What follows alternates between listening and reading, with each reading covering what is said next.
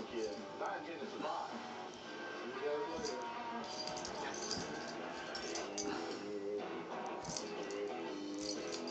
Look, you'll hook us up. She got all the cleaning stuff, all the stuff here for you? Every trader knows that you have to keep a stockpile of spare parts. Kendall put together a nice little CT70 care package for us, so we should be able to get this bike together. Wasn't lying. She did have the bars. Brand new seat. While you do that, something in here has got to get this thing polished. Makes this thing really shine. I got that.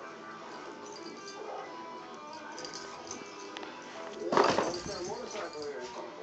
Boom, done. All right. Looks good, man. Start up. The bike is looking great. It'll be worth at least double than when we got it. Here we go. Unbelievable, man. There we go. We just went from a $700 to a $1,500 item. But I'll take some pictures. I'll post it up. That look good? Shines like your head, man.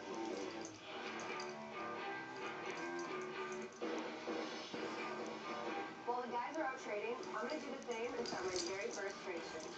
I like to make about $500 to $600 profits for the shop. Hey guys, what's up?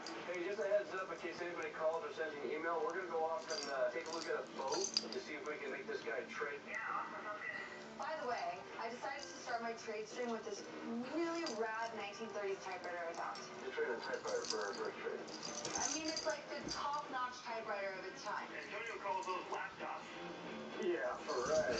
I know that this is worth something, and I will prove to you that I can trade up from this. An old typewriter is a risky item to start trading with, but it's time to put all my training to use and show them what I got. I think it's awesome. Well, good luck with that. We'll let you know how the boat thing goes. You let us know how the typewriter thing goes, all right? Cool, sounds good. Good luck. Bye.